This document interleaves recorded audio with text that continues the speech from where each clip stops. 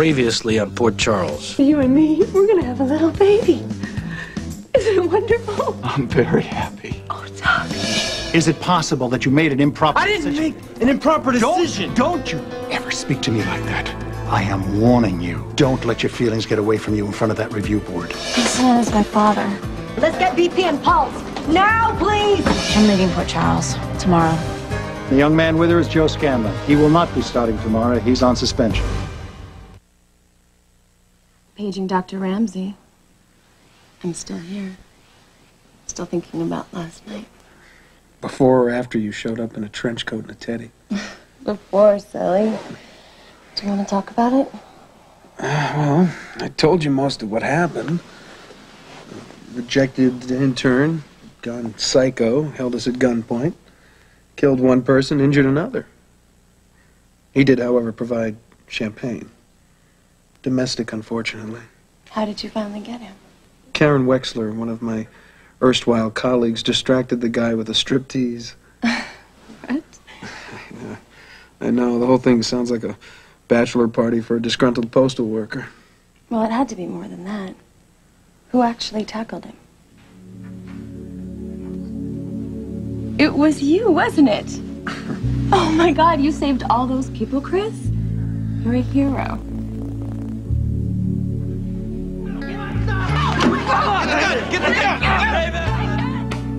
Well, I don't actually like to use the word hero, but...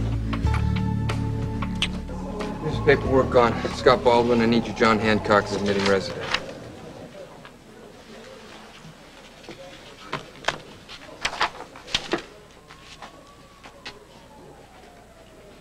If there's nothing else. You were with Dr. Quartermain just now, right? So? Well, it's none of my business, but did I hear him right? He wants you to take over the internship program? Yeah, you're right. It's none of your business. Excuse me. Well, I was just thinking, it's a hell of a way to get a promotion, huh? Scanlon, I suppose it would be polite to thank you for whatever it is you're trying to say. But at work, I'm not polite. I get my job done. And my new job has nothing to do with getting your brother off suspension. Tell Joe to plead his case with the review board, not with me. Karen, cut and run is not the answer here. We haven't even started yet. You can't leave. Coming back to Port Charles was a huge mistake. There are other places I could have gone, but I thought that... Karen, I know you came back for a lot of different reasons. Thank you. And I want you to stay.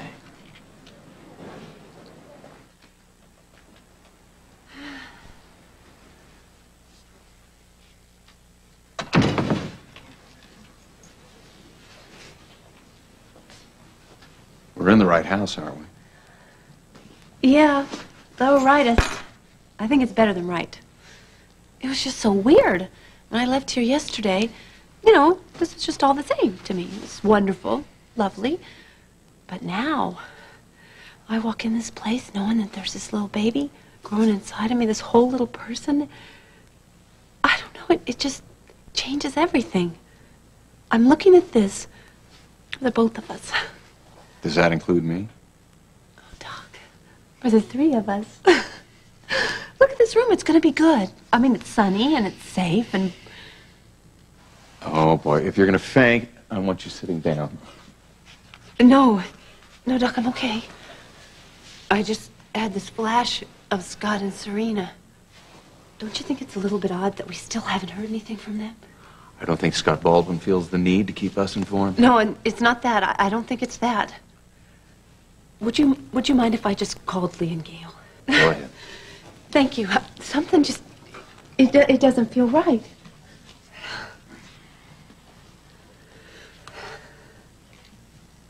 Oh, hello. Hi, my name is Ms. Lucy Coe. I'm a friend. Sorry to call so early. Who is this? Oh, hi. It's a neighbor. Yeah, no, I'm sorry to bother you. I was just wondering if Serena was there with you. What? Oh, my God. No, I don't have a message. What's wrong? Scott couldn't have called us even if he wanted to. He's in the hospital. He was hit by a car and he's in surgery. What? What about Serena? Nobody knows where she is.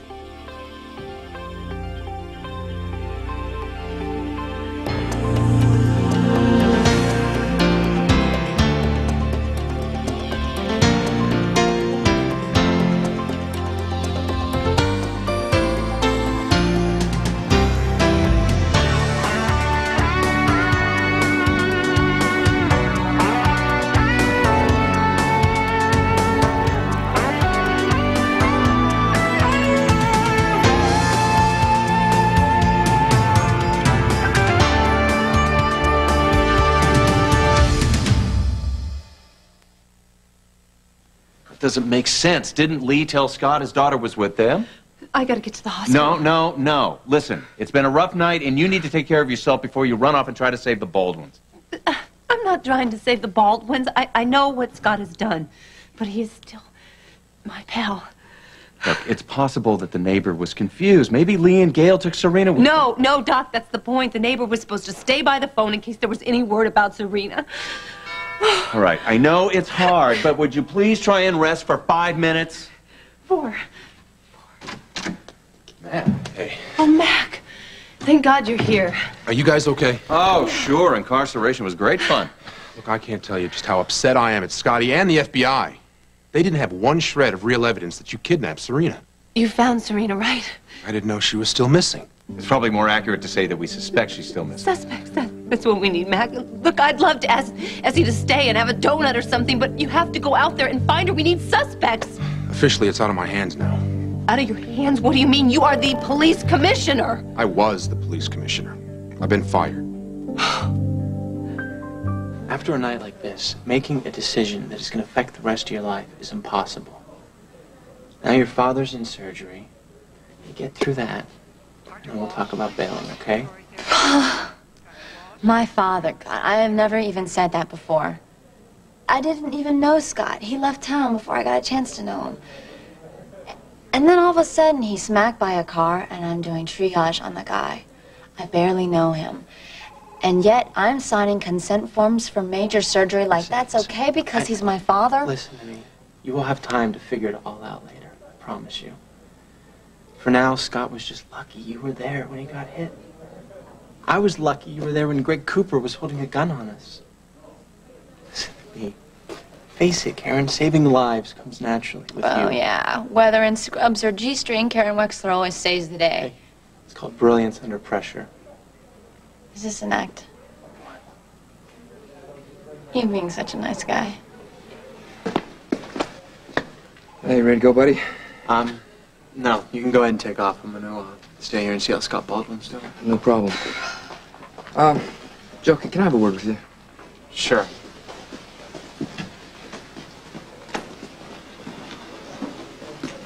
So, what's up? What's up is people are talking about bouncing you out of your internship. Now, what I want to know is how come I didn't hear it from you? Now, I could have gone toe-to-toe with the guy, but outthinking him was a much smarter strategy. Oh, I would have been way too scared to think straight. No. See, Cooper would have loved that. I mean, scum like this, they thrive on the fear in their victims. And I simply refused to back down. You ready for another? Chris, it's almost morning. Oh, and it's been too long since we had our last bottle. I'll be right back.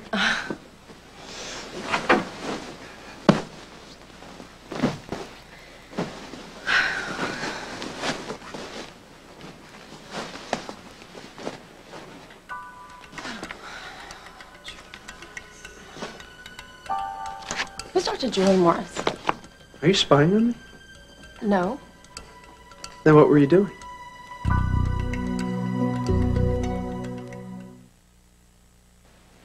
I wasn't going through your things. I wouldn't do that. I just thought I'd hang up your suit. It's so expensive. And I just saw the file. Sure. Are you mad at me? Oh, now, how could I be mad at you? But you know something? I am kind of beat. It's been a long night, so, thanks for the memories. I don't want your money. It's for the cab. Look, I can drive you if you like. No. What I want to know is what just happened here. Well, we had an incredible night, and Now it's over. All over? I'll call you. Chris, take care. And, good luck on that internship.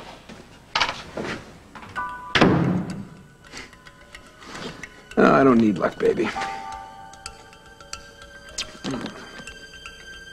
To you, Dr. Julie Morris.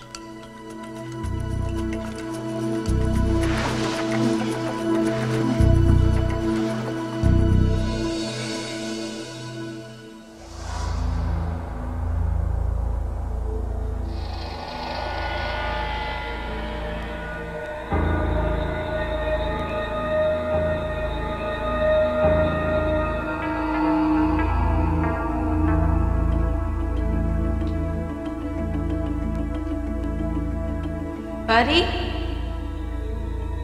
Buddy? Come on! Stop playing! Come out!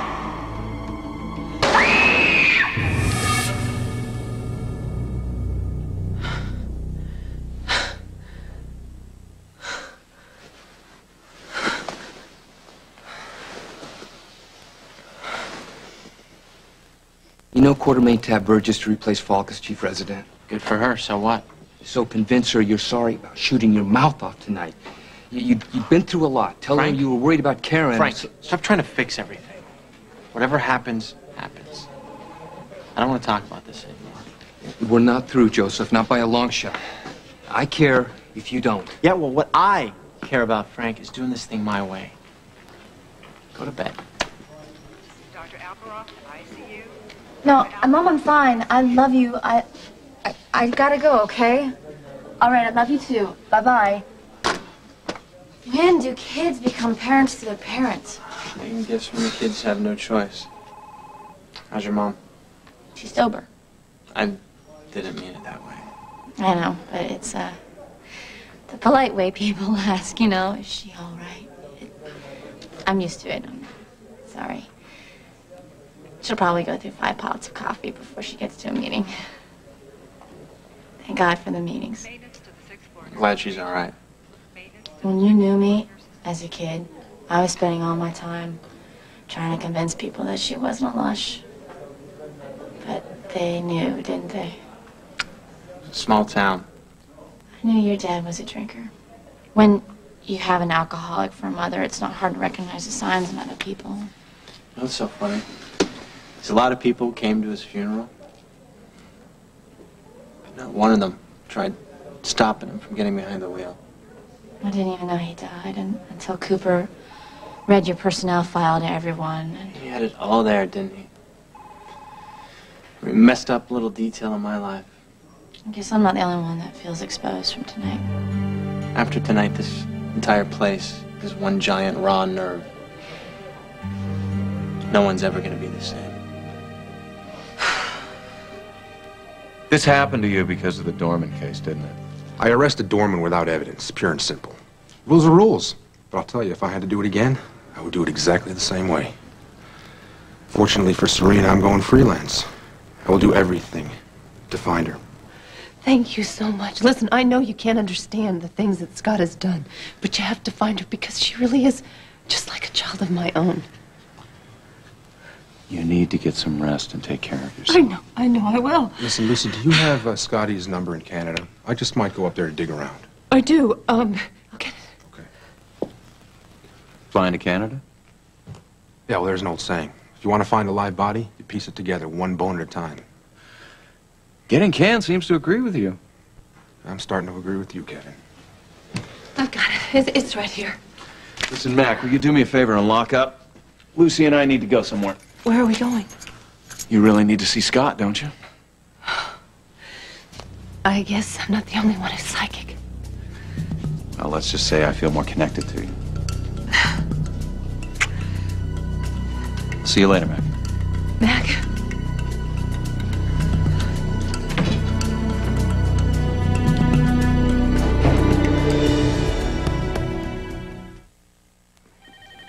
Joe Scanlon, MD, Dr. Kevin Collins. Hi. Scanlon, you have a brother named Frank? Yeah. I met him last night. He's a good man. I'm sorry, You didn't mention what your connection to Scott was. I'm his daughter. His daughter. Well, I guess Lee was referring to you when he called. We thought he meant Serena. Serena, I know. He was rushing out to try to find her when he got hit. How did you know that Lee called Scott? Well, when we got out of the hospital ourselves, we spent most of the night convincing the authorities and Scott that my friend and I weren't responsible for Serena's disappearance. Your friend, you mean Lucy? Right. So they still don't know where Serena is? A lot of concerned people are following some leads, but so far nothing's solid. That poor kid. She must be scared out of her mind. Who's gonna help her now? Scott, I bet you're in a lot of pain. If you weren't, I certainly would like to inflict some on you.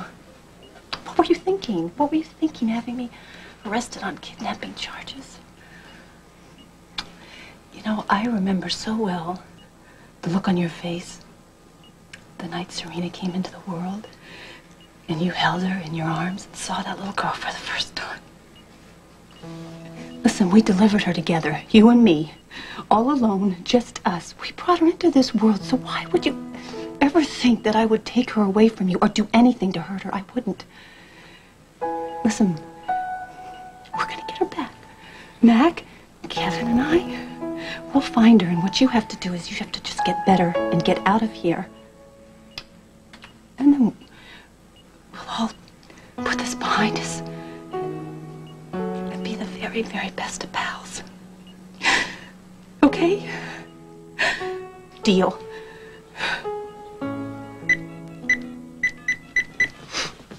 All right, man, work it.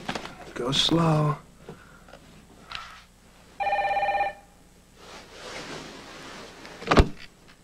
Hello? Julie, this is Chris. Oh, hey. How are you feeling? Okay, considering. I just called to ask you the same thing. I'm all right. Okay, that was a lie. Actually, I'm kind of freaking out. I couldn't sleep. Nightmares. You too?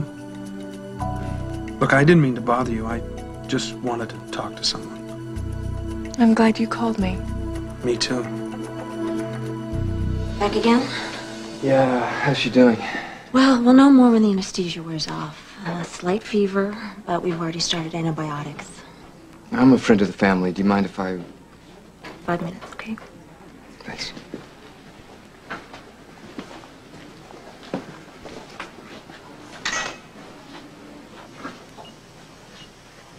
How you doing, gorgeous?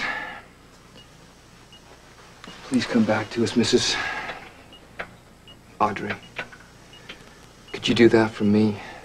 For all the people who love you, including Joe. You mean a lot to him. He tried to save your life, but he could use your help. All you have to do is wake up. All you have to do is live. Was he okay? No. Well, I mean, I guess he's not any worse. He just didn't wake up. But my pal Scott is a fighter. He's gonna be okay. We gather that Lee meant Karen when he said that Scott's daughter was with them. Oh my gosh, that's right. You are his daughter. Yeah. Well, you know, I do see some sort of something like him behind your eyes, I think. Thanks, I guess. Mac called. He's on his way to Canada, up to Scott's place. Hopefully he'll dig up something on Serena up there. That's great. Listen, I know how difficult and weird and hard this is for you. I mean, for lots of different reasons. So we will try and keep you posted if you could try and do the same for us. Sure. Thanks. Give my regards to your brother Frank. All right, I will do. We'll see you later. Bye. So listen, he's out of surgery. Things look good. Yeah, except for Serena. Cops will handle her. Yeah, as far as Scott's concerned, he has friends are looking out for him. So, Does this mean you're still going to leave Port Charles? Dr. Wexler, your father's prognosis is good. Aside from splenic damage, he has no other internal injuries. We expect him to make a full recovery. thank you. I also came to inform you that I will be accepting the post of chief resident. I look forward to working with you. This is my official first duty. Assignments will be posted later. Bye. What's behind door number 1? I don't know. What is it? I've been called to testify at the Board of Review. In the case of Joseph Parnell Scanlon. Man. Well, at least you weren't named. I thought maybe you would be, because you were helping me. You're suspended. Why didn't you tell me? Must have slipped my mind. Oh, yeah? You know what? A guy who performs brain surgery with a hand drill and duct tape. You sure have a good bedside manner.